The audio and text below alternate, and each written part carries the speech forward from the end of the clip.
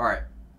Hey guys, welcome back to another tutorial. Let's go ahead and hop into this thing right away. Today we're going to be teaching you how to create a 3D logo with a little bit of a special technique that I literally just came up with on the fly. So if you guys have seen my more recent videos, you know that I've been messing with the displacement modifier.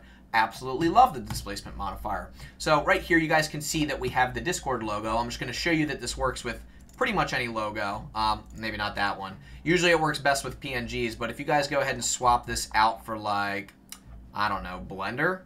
I think I used this one. Yeah, there we go. So you're going to have to get the scaling proper, but as you guys can see, we now have a pixelated voxel version of this logo, and with our modifiers, we can actually adjust it as needed. Now, don't go too low with that value. You obviously are going to get some pixelated look here, but if this is what you're going for, this is the tutorial for you. Again, let me show you one more example here. Here you go, 3M logo. Perfect. Boom, just like that, we just drop the image in that we want to turn into a 3D logo, and it has been turned into a 3D logo. All right, so let me show you guys how this is actually done. I'm gonna keep this here. The basics of it are you add in a plane. I'm just gonna move this plane up above our other logo, and I'm gonna hide the other logo. I'm gonna scale this up twice, just S2 for that, tab into edit mode, subdivide. I'm just gonna subdivide this 50 times. That should be fine. We can come back to that later. Go to your modifiers tab, guys, and you're going to want to add a displacement modifier. So go ahead and add a displacement modifier, click on new, go down here to this little tab, which is our texture tab, and then what you're going to want to do is you're going to want to select your image. So let me just go to my random images folder, and I think I'm going to do, how about we do Discord again, just to show you how this works. So as you guys can see, we already have this impression of our Discord logo, which is great, but it's not quite there yet. So let's go ahead and add a subdivision surface to this. I'm also going to choose the strength going the other way, like this, okay? I'm going to scale this out on the X to make it match our logo as closely as possible. And then I'm going to add the remesh modifier. I'm going to choose blocks as my type, and I'm just going to up this value, which says octree depth. And as you guys can see, we have a 3D logo, just like that. Now, this is a voxelated or pixelated logo, which looks great, but we can experiment with other types of remesh modifiers. As you guys can see, we can do a smoother modifier, right? And as you increase these subdivisions in your modifiers on the right, you can see that we can get pretty darn close to the way this should look, right? Now, I'm going to go ahead and drop these values down for a second because I want to show you that if you actually tab back into edit mode and you subdivide this again, you'll notice how the quality has gone up, right? And if I do this one more time, you can see the quality is almost indistinguishable from the actual logo. And the higher you go, the better this is going to look. I'm also going to shade this smooth, and I'm going to raise this subdivision one more time. And then I'm going to raise my octree depth for the remesh. As you guys can see, we have a pretty good logo from just an image. Let's go ahead and swap this out for another image and see how well it works. You guys already know I'm going to try Blender. So let's go ahead and try the Blender logo. Give this a second to load.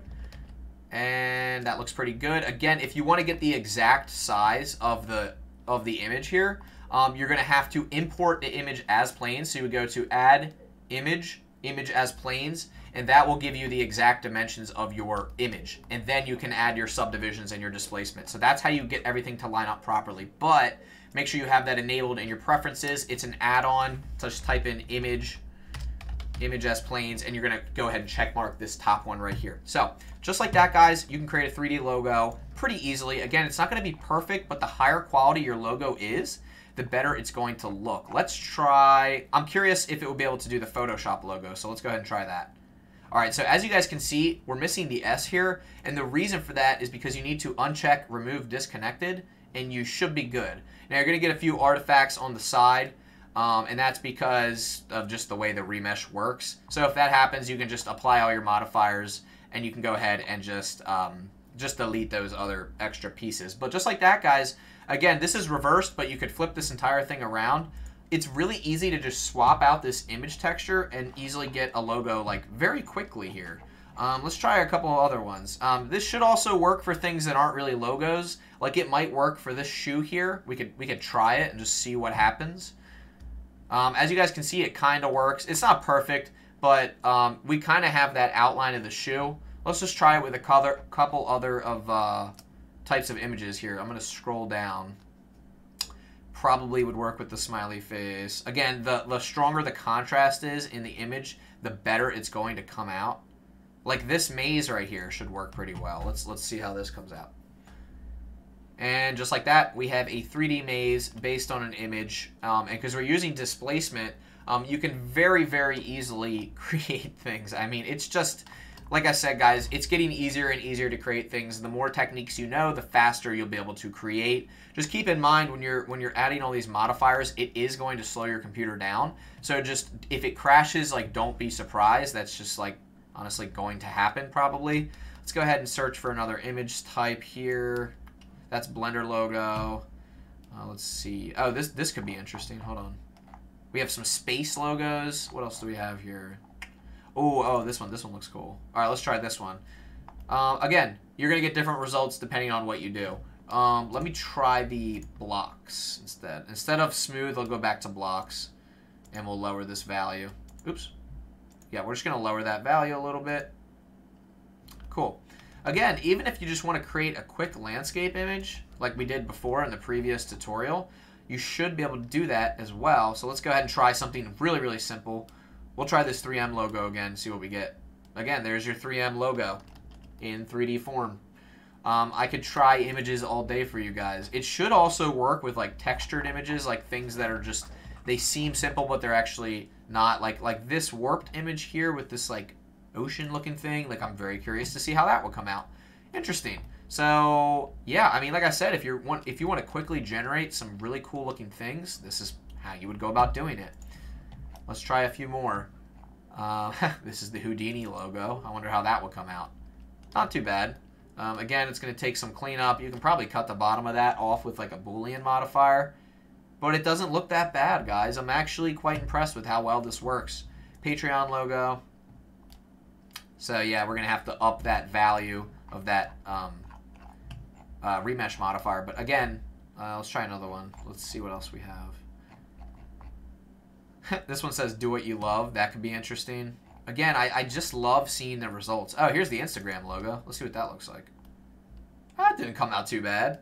Again, it's kind of hit or miss depending on the quality of the image. Like if you were to take that Instagram logo, raise the contrast in like Photoshop, make it black and white, and cut out the logo perfectly, you'd have pretty much a perfect rendition of this in Blender. Again, the quality of the image is going to drastically change what your result is going to look like. This is just a circle. Let's see what that looks like. Interesting. Again, different results depending on your image. But that looks kind of cool. I don't know. You could use this for something, you know? It's just a really quick way to like make objects in Blender. Honestly, this could be a whole separate tutorial on just like making objects. Interesting. That's the Google SketchUp logo. All right, last one I'll try. We'll do the smiley face. Where was the smiley face? Yeah, let's try that. Kind of works. It's in reverse. You guys can see the smiley face right here. But it is there. Let me try the smooth modifier instead. Oh, that is just horrifying. So there's your nightmare fuel. If you guys wanted to have nightmares tonight, there you go. Just swap this out for something else. What else do we have? I mean, I pretty much just tried like everything I could think of, guys. I literally have just so many images in this folder like that I could test, but oh, is this the Chat GPT or is this OpenAI? Is that the same thing? I forget. Anyway, there you go. There's your OpenAI logo. And then of course, if we go to our top-down view, be a little smoother here. Let's go ahead and add in one more count for that remesh. That looks pretty good. So yeah, guys, that's pretty much how you would make a logo in 3D. Now, again, this isn't perfect. It's not going to work for every logo. You're more than likely better off just creating it from scratch. I just wanted to show you guys kind of how well this displacement modifier works. It works pretty darn good. Pretty darn good, guys. All right, that's the tutorial. I'm kind of glad we went over that. So what I'm going to do now is, since the tutorial is like over, I'm going to continue it real quick by just dropping that Discord logo back in here. I'm actually going to just make a quick render of the Discord logo, but I'm going to do it in voxel format, or sorry, block format. Let's see, we'll do 5 for the voxel or the pixel count. Maybe actually, you know what, we'll do 6. All right, that looks fine. And then I'm just going to go ahead and do like 0.2 for the displacement. That looks fine. And I say we just take this and make a quick little fun render out of it. Let's go ahead and snap to our camera. Bring this up. RX 90. I'm just going to set this up for Instagram portrait because I think that should be fine. I'm going to zoom in here. I am going to add an environment texture in just for some easy lighting. That's like literally my favorite way to set up lighting in Blender is an environment texture. I'm going to go over to Cycles, GPU, add in a mesh plane, scale it up for the floor. I'm going to make the floor a darker kind of like purpley color like that. And then I'm going to make the Discord logo. Oh my gosh, what color is the actual logo? It's like purple, right? I'm sure it's purple. Of course, now I can't find the logo. Oh, was that it? No. It's in here somewhere. Oh wait, I'm stupid. Let me go to the texture tab. All right, so actually, okay, the Discord logo is white, right? Oh no, it is. Is it white or purple? I guess the background's purple. Let me try to match this purple a little bit better here. Is that better? I feel like is that a little bit closer? No, it's not closer at all. It's more of a blue purple. Okay, so let me go more towards blue. How's that look? Maybe even lighter? Cool, and then I'll just lower that roughness value, kind of have a nice little soft look like that. And then I think I'm going to do an orthographic perspective because I just think that is really fitting. Cool, and then for our actual logo, I might just give this like a metallic shader. Now, I'm going to actually apply all of our modifiers here. So let me go ahead and apply those. Fantastic. Let me just tab into edit mode. As you guys can see, the geometry is very simple now. So I'm going to... how about we could try glass. Let me just see what metallic would look like. I'm curious. Yeah, so metallic's gonna look kind of weird. So let me just try glass. We could try like a diffused glass kind of look. Whoa, that's kind of fun. Again, maybe we'll just go with like plain white. I don't know, I guess that's fine too. It's kind of fun and simple. You know what else I was thinking we could add to this, guys? Do you guys remember in the last one how we did a voxel or like a pixelated subdivision for this? Or like a landscape? Hold on, let me get back to the landscape here.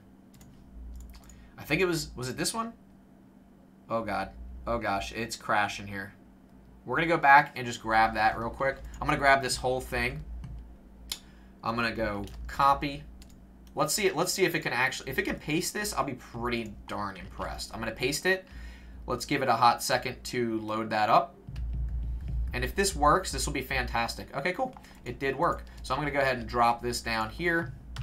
I am going to enable rendered mode. And then I'm just going to make this purple. So instead of our base color being that, I'm going to make it something that's like purpley kind of vibe. Do I have a purple image? Please tell me I do. If I don't, I will figure something out. Okay, here we go. We got some purple images right here. Let me try this. That's interesting, but I think I'm looking for something that's more like solid purple. Ooh, this is a good purple. Ooh, that's perfect. All right, so we'll go with that. And then I'm going to go and enable my depth of field as usual, and I'm going to select my Discord logo. And I'm going to do like, I don't know, F5 maybe. And then I'm going to bring this up so that it's really, really close to our logo. That looks decent there. And then I'm just going to take my camera and I'm going to go ahead and narrow in on my view here so I can like really, really see what's going on. And then I'm going to move this up. And then this is the point where you can kind of like rotate this however you want. I actually think it's kind of nice the way it is. And I actually don't mind the shader. It's definitely not perfect. Now orthographic view, might have to like shift our perspective a little bit here. And then I'm going to just rotate this a little bit here, figure out what kind of vibe I want with this. It's interesting because you can kind of decide like where you want this thing to be sitting. Whoa, that's fun. There's literally, like, Blender, you can do anything you want in Blender. Like, there's no limits. Your limit is literally what you can think about. That's it. That's literally it. And I love when I get haters. Absolutely love it. Just so all you haters out there, just so you know, I love you. Like, I love you guys so much because you make my job so much more fun. All right, let's actually just raise the... I want to raise the contrast. So I'm going to go to Look and go to... I'm just going to do, like, medium contrast. Okay, maybe I'll do high contrast. I think that looks pretty damn solid. What do you guys think? I'm pretty happy with that. I think we have a nice pixelated logo there. Maybe scaled in a little bit. And then, I mean, our camera's focused on this. The only other thing I could possibly think of is to make an actual material for this. But again, if we go with the metallic, it's going to kind of ruin that white type of like vibe we have going with this thing. You could try a glossy VSDF with low roughness. Again, you're not going to get that white feeling. So I'm going to go ahead and back that up there. I think that's perfect. I mean, I don't know. I think it's perfect. And if you guys wanted to, you could do another remesh on that, but I'm pretty darn happy with this. So that is it, guys. That is pretty much the tutorial. Other than that, I'm going to center everything. I'm going to turn off my grid floor, my axes, and my 3D cursor and text info, as well as extra info. And these are just my overlays. I don't like having overlays in my viewport, so I try to turn those off. But I think this looks good. I don't know. At this point, I would render this. So let's go ahead to render settings. 150 samples should be fine. And we'll do optics. And then we will do, light paths. Let's just do like 10 for everything. That's fine. We'll do 10 for everything. Should be plenty. And let's go ahead and click F12 and render.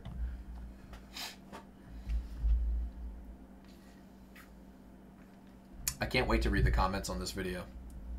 And that's pretty much it, guys. The render is almost done. So yeah, that was it, guys. That was a tutorial on how to create a pixelated logo. I hope you enjoyed it.